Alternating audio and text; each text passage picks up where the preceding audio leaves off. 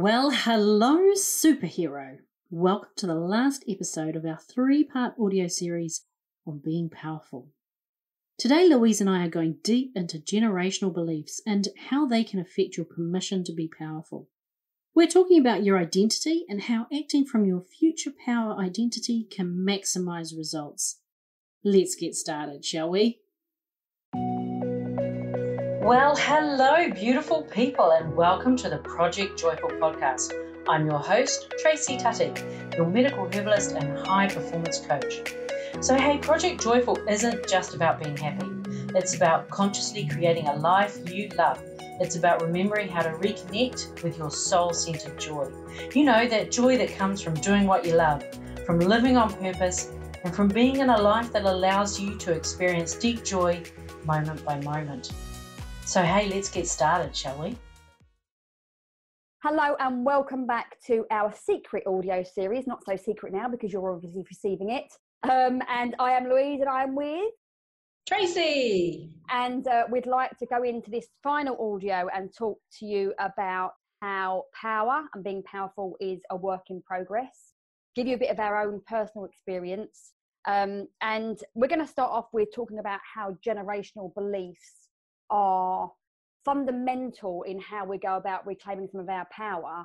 And we talked about it very, very briefly in the last episode. So how do you perceive how generational beliefs are affecting us now? For me, so generational beliefs are, well, first of all, they're these sort of guiding principles that we're not necessarily aware of, that we have been taught by our parents or the people who were our primary caretakers. They in turn were taught by their parents or their primary caretakers, and so on and so forth, you know, back across the generations. And it's interesting because often when we first become aware of these, you're like, oh, mom, oh, dad, how could you do that to me, you know, and all that good stuff. But, you know, the truth of the matter is that our parents programmed us just as their parents programmed them, because they want nothing more than for their babies to be safe. And, you know, just like your parent programs you to not put your little hand on the hot element on the stove, or they program you to look both ways before you cross the road, sometimes accidentally they're programming you to not speak your truth, to not be seen, to not be powerful because it might be life-threatening. Even, you know, when you're looking back across history, as you know, I'm a bit of a history fan, and you look at how power was used back in, like, even if you're looking in, you know, Elizabethan times, you know, the times of Henry VIII, Anne Boleyn, Elizabeth I, there was two ways to grab power, and the families needed to grab that power in order to ensure survival, essentially. You either grab that power through force or through being wily and attractive. And it was a high stakes game. So, you know, if you got it wrong, you could ultimately lose your head. Your family could lose their livelihood. And that was the end of that family lineage. So, you know, this generational idea about not being seen and playing it safe, because of course that's the other option in terms of, you know, ensuring survival. It's a very strongly held belief, and it's also an unconscious belief. So when we're starting our business, one of the things that's going to make it really hard to succeed in business is a fear of being seen, a fear of speaking out, a fear of being powerful, of owning your truth. And part of this comes from that programming that we've received, which is, in order for us to be powerful, we need to take it from someone else. I love that. You know, as we talked about when we opened this audio series, for us, being powerful is our natural birthright. It's who we are. And we can be powerful without diminishing someone else's power.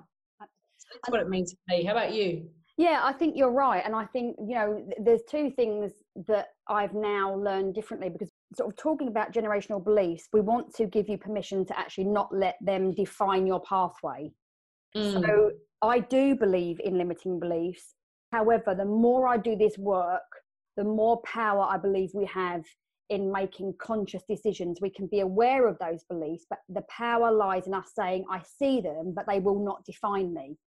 Yeah. And I see a lot of people kind of verbalizing their limiting beliefs, being very aware of them, and consciously saying, until this is gone, I know I can't fulfill my best self.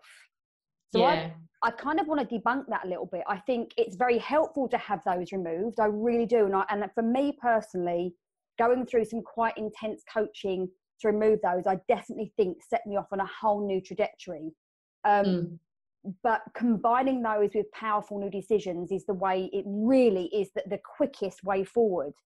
But when we talk about those generational beliefs as well, there's kind of like a couple of things. Is you said that they get sort of implanted unconsciously. And one of those things means that actually we don't know how we give meaning to that.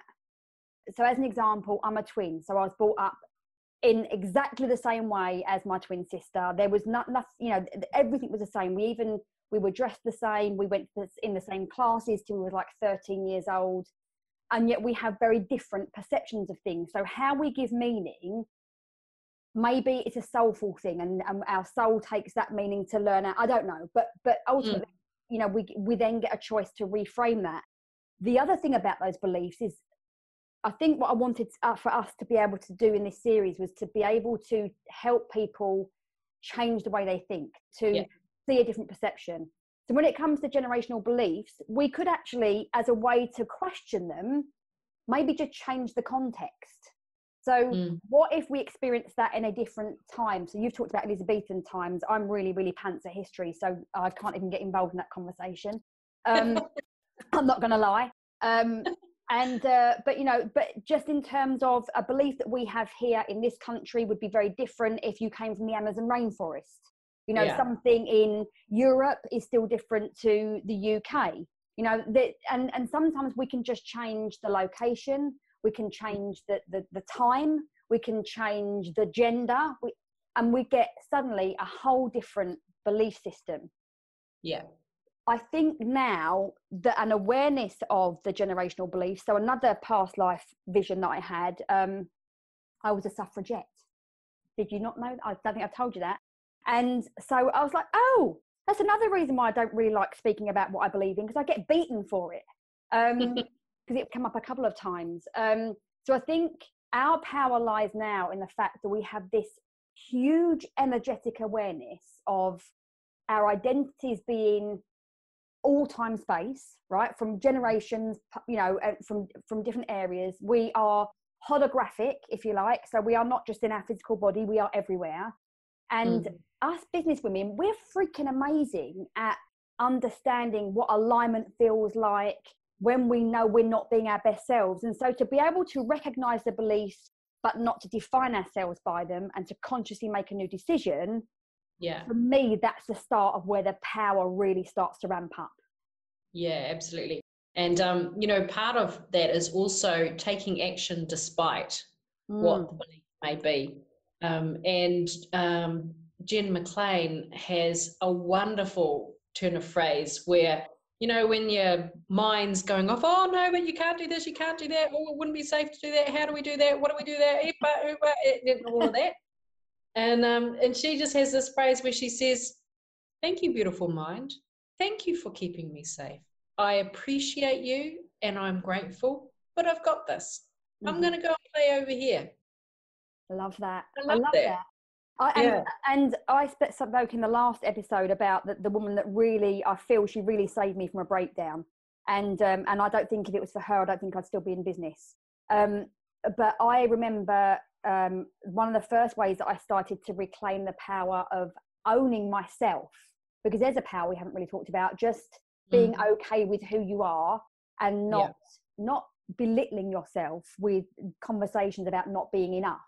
And I remember so we're going back to about 2015. So my girls were quite small, then they would go off to school. And I remember so many mornings standing at the kitchen sink and washing up, and the voices would start. And in the end, I used to have conversations with them, usually with a lot of swear words, telling them where to go put themselves. You know, and I would literally look over my shoulder and go, F you, I don't need to hear this. You know, you don't belong to me. I did that for weeks and weeks and weeks. because it was the only way that I could separate my identity from the conversations in my head.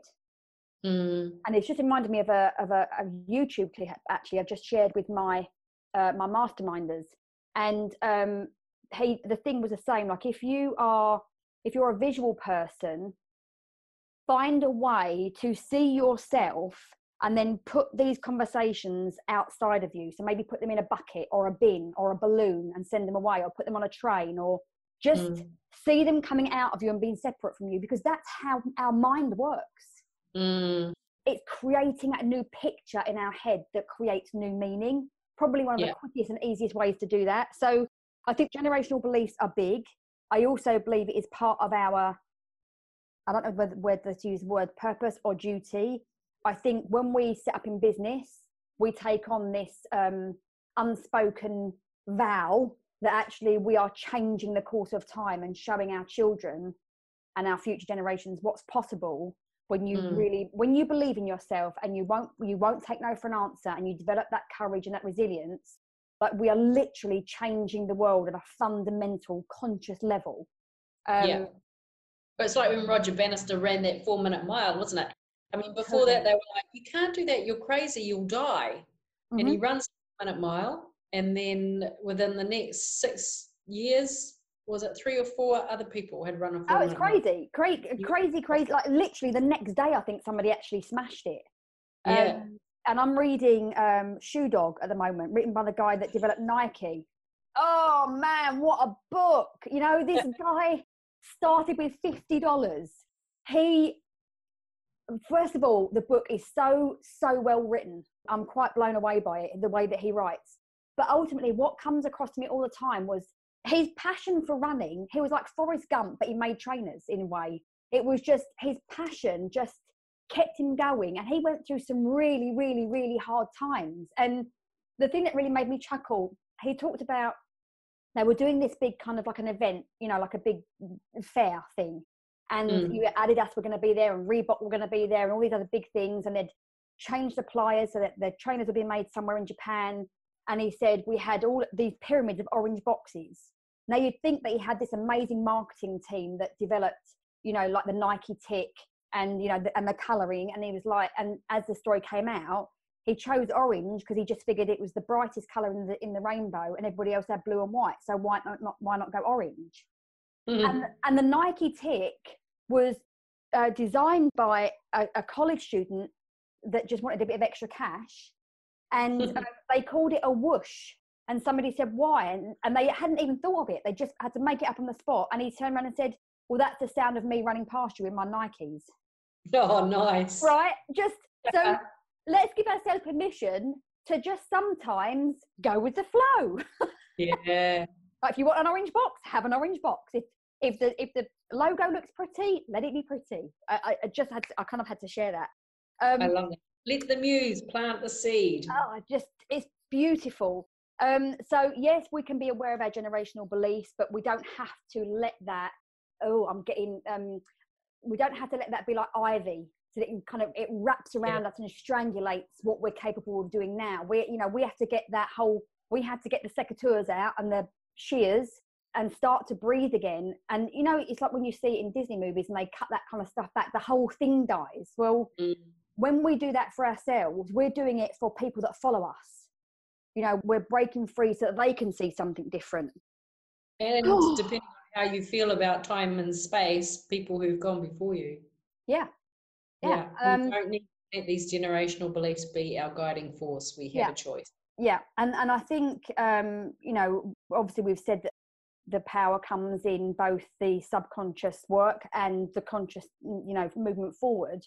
But one of the work that I continue to do on myself on a pretty regular basis is to just go back and have a wander down my timeline and find a younger version of myself and say, hey, what did you need that I didn't give you? Nice. You know, and just have a conversation. Or sometimes especially when I go back to the very young child, she's the one that says to me, like, I don't understand why you stopped believing. Oh. You know, I don't understand when we stopped having fun, when things became, you know, and that's the thing, isn't it? When you're younger, you know, you live for those school holidays and you positively expect I'm guessing if you've had a privilege of having a nice upbringing, because I know a lot of people don't, but you know, every day's fun. You know, you go out and you play after school, and at what point did we stop that? And equally so, we talked about future identity in the last one, and calling in that version of yourself and asking yourself or asking her, what's the next thing for me to step into this power? Because we wanted to talk about today about how this journey is one that requires time. It's not an instant change, because there's lots of things that need to happen along the way. Yeah, baby so, step. Talk to us then about, in your experience, like how looking back can you see your timeline journey of stepping more back into your power? I think when I look back across it, the fact that we're having this conversation today about being powerful says it all, really. Because even like a year or two ago, I would never have been as bold. My words back then, never have been as bold as to have a conversation about power. I mean, I couldn't even say the word when we were at HBA. Amazing. But it's interesting, isn't it? Because for me, it's like power du jour, you know, power of the day, because my ideas around it are constantly changing, constantly evolving. The more conversations we have, the more I work on myself to try and understand it and try and unfold it and unpack it, the more it changes. But it's interesting because even just, you know, when we started posting on social media about being powerful, I felt a lot of resistance to that. I really did not want to do it. And I had to give myself a jolly good talking to, in order to do it, because I was like, who am I to talk about that? You know, I'm just a girl from New Zealand. I don't know anything about that sort of stuff. You know, no, I don't want to do that. You know, and that resistance was right up in my face. And I was like, well, you know what? I'm just going to do it anyway. I remember I posted that first post and I literally held my breath. I was expecting like this whole wave of how could you, you know, and all of my thoughts playing back at me. And guess what happened? Nothing. Wow, what do you know? And so I was like, okay, let's post some more. So, you know, I started having that conversation, being more public about it. And, you know, some people didn't like it. Some people were like, oh my goodness, that's amazing. Yeah, let's talk about that. And what I found was that the more I made myself do it, the more I moved through that resistance, the less resistance I felt in relation to that. And then the more I was able to move on to something else that I found resistance in, so that I could move that and find less resistance in moving through that. And it's only through taking those little steps and moving through those different gateways. You know, we talk about your business being the gateway to your power. It's only by having that brief moment of courage and just going, you know what, I'm scared of this. I acknowledge that, and it's okay. I'm going to do it anyway. Yeah. And I think that we can become more powerful. Yeah. I think, you know, speaking to the business aspect as well, is there are so many could do's, should do's, would do's and all that we can get our knickers in a twist about what works for us. And I think there is value in obviously doing what works, but also maybe you might want to tweak it to suit your energy, or set up, you know, an intention before you do that work. I know, for example, I get a lot of resistance about kind of email automations and selling via email. And, you know, it's one of the best ways and most productive ways to make money. And you can choose to feel like a sleaze bag, or you can choose to feel like you are delivering value, that you have a service to offer, that, you know, you want to automate things because, well, why wouldn't you? Because it's time freedom. So I think one of the things that's coming up over and over again in this audio is that there is a lot of power reclaimed when we choose the meaning. Yeah, absolutely. You know, so reclaiming the meaning that you give something rather than buying it into somebody else's meaning of sales automations or whatever. You know, there is definite power in that, because I'm pretty sure we all want time freedom. I don't know about you. I love what I do a lot. I don't want to be doing it 24/7 because it really hacks my husband off. But, you know, and it would be nice to say, okay, that I can go away for a week and I can, you know, and I can completely switch off and things are still working. I'm still serving my community. I'm still being a different, you know, you might go away and write a book as an example, you know, or you might go away for a month and create content, but you can do that anywhere in the world. But also the freedom to express yourself fully. So if you want to go and live in different communities around the world, or if you want to go and volunteer with Greenpeace for a couple of months, you know, all that stuff requires that you have the backup to keep running your business outside of where you are. So I would just, probably a little bit off tangent, but I would like to land here that one of the things I'm really passionate about teaching my clients now is think like a business owner from the start. You know, raise your ambition to think bigger than you possibly could think right now. I'm not talking you have to be like Steve Jobs yet, but I'm saying think about your automation, think about online things that you can sell, think about how you show up for yourself. Like, be the CEO now, don't wait, because if you wait, that time never comes. There's, you know, you'll just get yourself a bit discombobulated.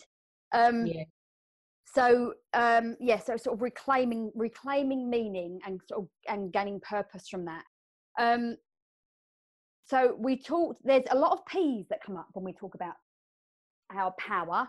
And we were talking between audios and we talked about power, perception, purpose, passion, and profit. Is that the new 7 P's? We've got the 7 P's. We can change that. So what we talked about there, and Cam just touched on that as well, is that we can change our perception by giving new meaning. So a new perception of our identity and a new perception of our ambition.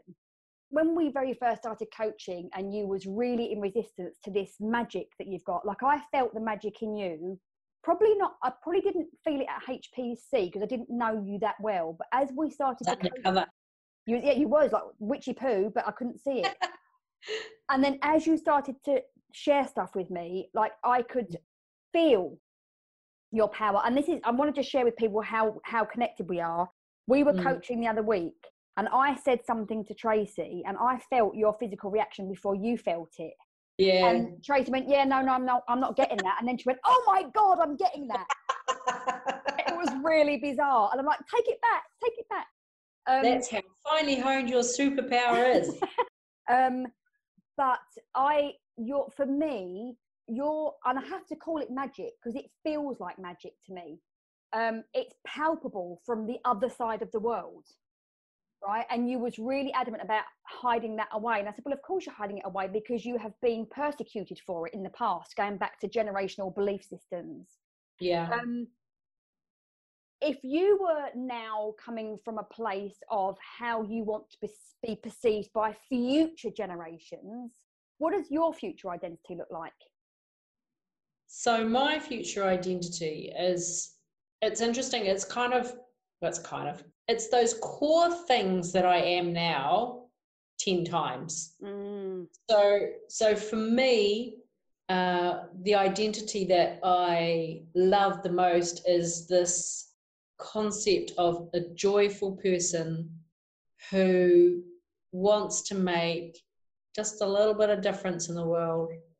You know, I want people to be happy and healthy and to be living their best life.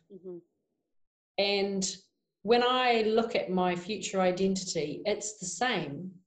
It's just more. Yeah, I love that. Yeah. I mean, that's something that Brendan teaches us a lot, isn't he? Or doesn't he? He says, as an example, like, if you were going to be 10 times more productive, then what? If you were going to be 10 times more courageous, then what? Because here's the thing, and I'm going to come back to it over and over and over again. If we keep asking ourselves the same questions, we're going to keep getting the same answers. If we get the same answers, we'll do the same actions. The question is to challenge our internal conversation to elicit a different response, to achieve a different outcome. So when we say, okay, that's great, but what if you had 3 times or 30 times more belief in your ability, then what? And you'd go, well, I would. Okay, then that's your game plan. That's clarity. What would you do? What would I do? I'd probably rest more. I'd have more holiday. So if I was what? If I was 30 times more what? 30 times more, insert your future identity here. Okay. I'll be honest, I would have really honed in on my, what's important. I get so fired up by what I do, and my head sometimes feels like a pinball machine. You know, and there's balls bouncing all over the place, like, and the lights are going off, and, you know, the flickers are flicking. But I would be much more visible, like outside of the realm of social media, on much bigger platforms.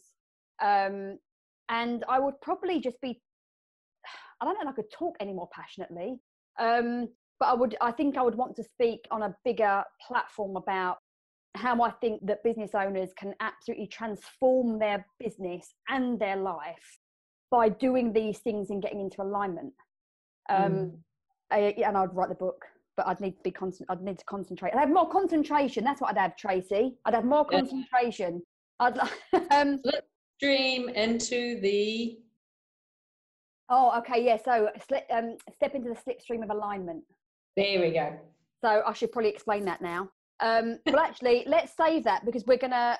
I'll put a note to myself, slipstream, because I think that will come into a second. So what Tracy and I discussed in between our episodes was that there's this kind of this step-by-step process, and we see it as we start taking back, or owning, reclaiming, discovering, unearthing, whatever word you want to use. We start coming back to our sense of power, and we talked about that. As we do that, our perception of our identity and our ambition changes. Suddenly, we're asking questions that deliver us a bigger vision of our life, or a bigger vision of how we show up. And it can be, you know what, sometimes you don't even know it until you're doing it. So I went traveling when I left school. I was 19 and I left, and I went traveling around the world for about 18 months. And then, you know, life happened, and I had a couple of kids, and I got scared of flying, and traveling was absolutely no longer in my arena. Number one, I didn't ever have any money. Number two, I was a single parent with 2 children. So that kind of just finished it for me. But literally going to Arizona in November last year, and with the girl that I was with, we were laying by the pool on a Sunday afternoon, getting ready for the event to start on the Monday. And I was like, oh, how have I just locked this part off from me that desires this connection and this exploration so much? I shut her down. Right. So now the bigger ambition, a bigger identity of me is somebody that goes off and tries things and experiences new things and, you know, travel. So nice. We then talked about, and we had sort of 2 different ways of this working. So once you've changed that perception and your identity and your ambition increases, we talked about how we can then reclaim purpose. And you talked really interestingly about, like, how purpose doesn't have to be this big thing. Can we talk a bit more about that? Yeah, sometimes we get sidetracked. We think we have to have this ginormous purpose that defines our life, defines our everything. And it's a really clever way of avoiding doing what it is that we came here to do. You know, it's like, oh no, I can't start my business because I don't know what my purpose is. I don't know what I'm here to do. But actually, maybe your purpose is just for today. Mm-hmm. What if today you were just focused on, what's my purpose for today? My purpose today is to make a stranger laugh. Mm-hmm. My purpose today is to say thank you to the bus driver. Mm-hmm. My purpose today is to go live on Facebook and talk about something that really matters to me. Mm-hmm. And so it doesn't need to be this big, ginormous, overwhelming purpose, and we, you know, where we get so sort of caught up with defining the perfect purpose that we forget to do the purpose. Yeah, I totally agree. And I think you're absolutely right that the one thing that stopped me for a long time, and that I still see stopping a lot of other women, is I don't have purpose, I don't have clarity. And we've just given you permission to stay alert to clarity and purpose on a minute by minute basis. So coming into that alignment. So let me share with you here what I share with my clients, and one of the primary things I teach them to do. I see there being 2 pathways, and one pathway is swimming upstream. Okay, so it feels, and there's a pretty strong current when we're swimming upstream. And we are subject to the fear conversations, to the gremlins in our heads. We're probably heavily in comparison, believing that we're not doing enough and it doesn't look pretty enough and our message isn't clear enough and we're not blah, blah, anything enough, insert there. And we can still, through a series of strategies, reach an outcome, but I don't think it's in a way that serves our highest self, our highest expression and the joy that I think we're born for. If we sidestep into the slipstream of alignment, what that means is that you have taught yourself how to step out of the upstream, get into the flow, connect to the truth of who you are and what you're capable of as a universal creation, right? Forget that you're a human being, but as a universal creation. And actually, when you do that, there's a few things in this slipstream. We've got a lot of faith, we've got a lot of courage, and we've got a lot of commitment to be now. Then whoosh, like we are in that slipstream, we're just off. And I believe for most of us, some of us are heavily in upstream, and we might periodically step into alignment.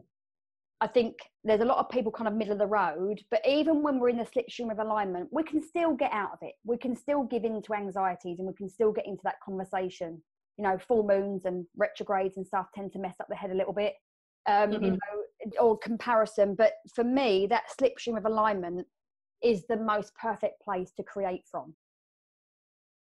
So that's what I wanted to share with that one. But so you said, and you also said before, that the purpose is a byproduct, not something that we search for. We get the purpose by being more. Can you just explain that just a little bit more? It's one of the things that came through when I was meditating on being powerful. And the key message that came through for me was, how can I be more so I can serve more? I love that. And the idea is that by focusing on being my best me, I can't help but be my naturally authentic, powerful self. I think more it changes the focus on being more rather than being powerful for powerful's sake. This is so true. I remember having a little fist bump party by myself once because I just kind of really anchored into my framework of, you know, be who you need to be to do the things you need to do to have the things you want to have, and realize that every action should be carried on the back of a powerful intention, because action alone will get you there, but intention is the thing that gives it meaning. Oh, I'm on a roll today. Thank you, universe. I know. Totally got no idea what I just said, but I know it was good. Good. It was like supercharged. So, and this is what happens when you and I get together. You know, but it's, and I was out walking the dog, and I'm really blessed. I've got a beautiful walk across the fields at the end of my road. And I was listening to Oprah, and Oprah in her amazing voice just said, there is no doing without being first. And I'm like, shit, she stole my line. But it was that whole thing of, you know, we're all saying the same message in our own way, and we experience it in a different way. But it has transformed the way that I feel by choosing what my purpose is, like you said, like on a daily basis, particularly when I'm having anxious thoughts. Like, okay, so how can I bring joy today? How can I be in appreciation today? And I've got my own journal thing, and it says here, this week's personal mantra for success. And even for this week, as I wrote this out this morning, that mantra is, my level of success is first a feeling. Nice. It's not in an attainment, it's a decision to feel successful now, and then to do what needs to be done to take you to that next level. So when we change our perception, increase our identity and ambition, and that changes our belief systems, I believe we reclaim our purpose. We can live more purposefully. I also think that for those people that consistently do this work, the purpose becomes clearer and clearer and clearer. And then that then turns into like this fire of passion that you just cannot put out. Even in your darkest days, if you can go, why am I doing this? And you remember that, you know, I've got some clients, that incredible clients that are mothers of autistic children. Wow. And the wisdom that they have gained from learning how to manage this relationship, and how they've had to learn to communicate, and how they've had to learn to self-care, and how they've had to learn to ask for help, right? They're so fired up about helping other parents experience some kind of emotional freedom from that as well, you know, so that kind of lights them up. And I do believe that we allow ourselves to really step into that purpose.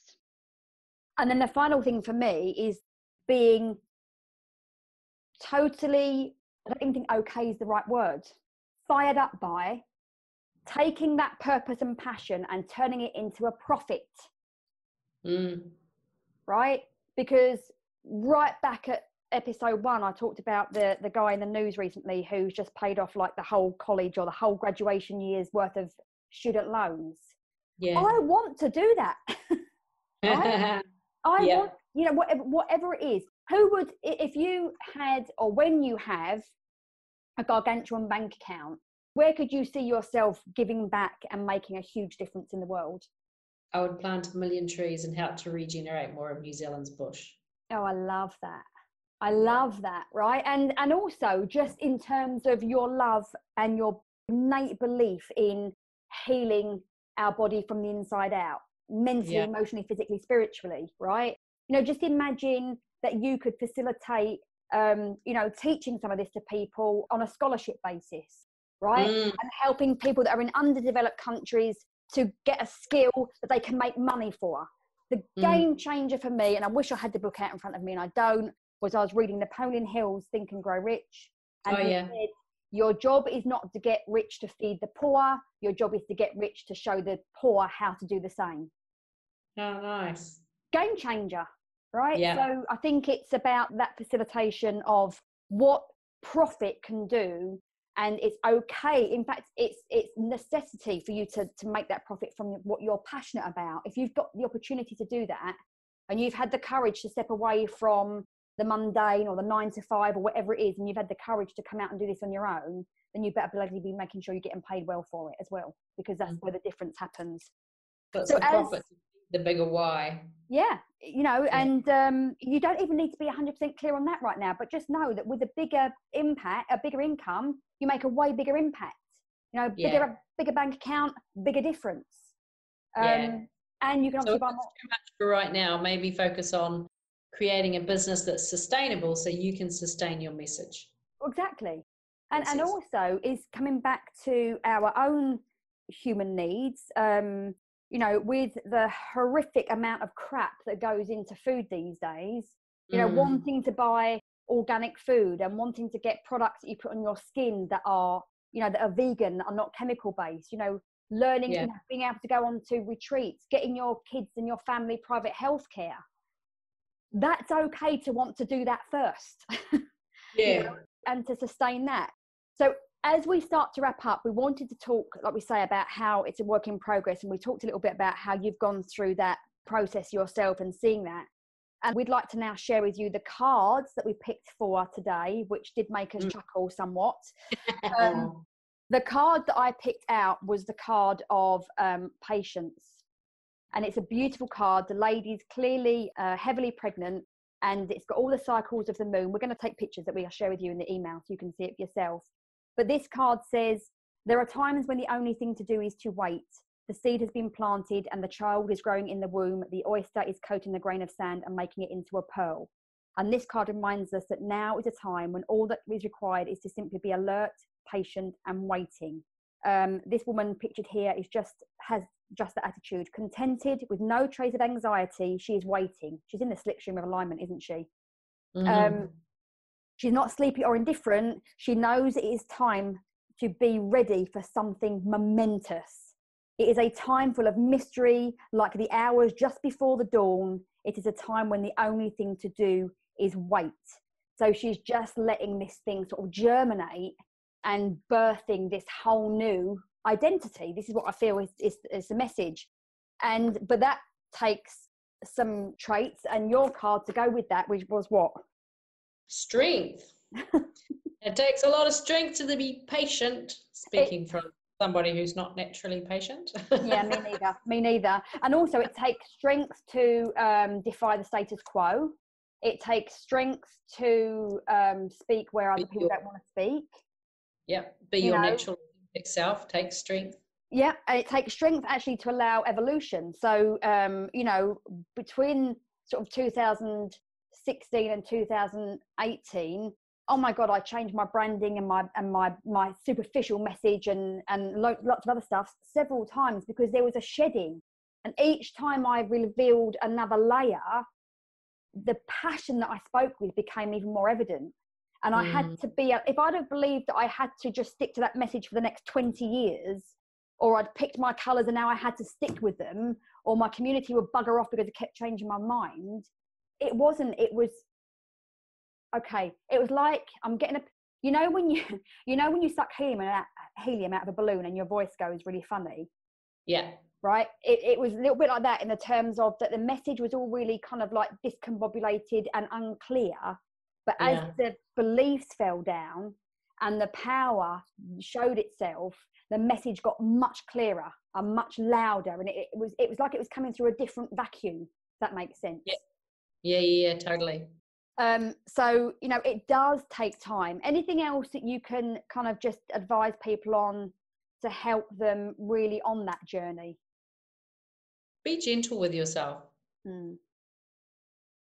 It's a good one. Yeah, particularly from a point of view when you've transitioned through that and come out of the other side, and again, we do still dip back, but it's really easy to get so fired up that you don't give yourself that time to stop and to sit back and to see it as a process. You weren't created this way overnight, and it's going to take some time to unravel that and to trust in that journey.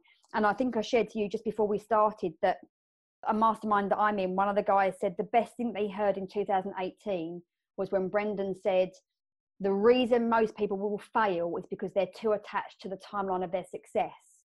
And if they just allowed success to be an ongoing process, they could relieve themselves of so much pressure and actually realize that the journey is the important thing, because actually the destination is forever moving. The destination is never an end point. It just keeps going. So as we wrap up, an organic process. Oh, I like that. So Tracy, could you just tell people that when they receive their next email, what is it that you're going to help them with in your free exercise? So the exercise that I am gifting to you, my lovely listeners, is a process that's going to help you to check in with the level of permission you are giving yourself to be your natural, authentic, powerful self. And I am going to take you on a guided visualization that's going to help you to increase your permission levels. I love that. What about you, Louise? What are you going to give them? Just magic. I'm going to do, I want to just say beforehand, I've done a couple of sessions with Tracy and they are beyond phenomenal. I experience a shift every single time, even when she's done them when I'm sleeping, when she's yeah, so I permission first. You do ask permission first, but it was that was phenomenal. I'm going to share a timeline therapy session, similar in the respect that it will feel like a sort of a guided meditation visualization scenario, but actually it's guiding you back, or your subconscious back, to a time when you birthed a limiting belief that has been holding you back. I truly believe that this is one of the pivotal game-changing points for me when I got introduced to this. And I did it when I was on my training course, and things really started to unravel. So you're going to get those come out in the last email of the series. But it's been a joy, hasn't it? It's been wonderful. As always, it's been loads of fun. And I've learned a few new things too. So, hey, that's cool. Yes, and we hope you have as well. We will be doing more of these. Obviously, on the bottom of the emails, you can find out where you can find us on social media. We would love for you to let us know how you've enjoyed the series. Give us a bit of feedback. That's always appreciated. And hopefully we'll be able to check in with you again soon. Yeah. Right. So until then, check out your emails for your last exercises, and we'll see you again some other time. Take care for now. Bye-bye. Take care. Bye. Hey, thanks for listening to today's podcast. Can I ask you a favour? If our conversation spoke to you today, could you please take a moment to leave a 5-star review? Your review will help people discover this podcast, and together we can create a world where there's even more love and more laughter. And if you want to hear more from the Project Joyful podcast, just click the subscribe button. Bye for now.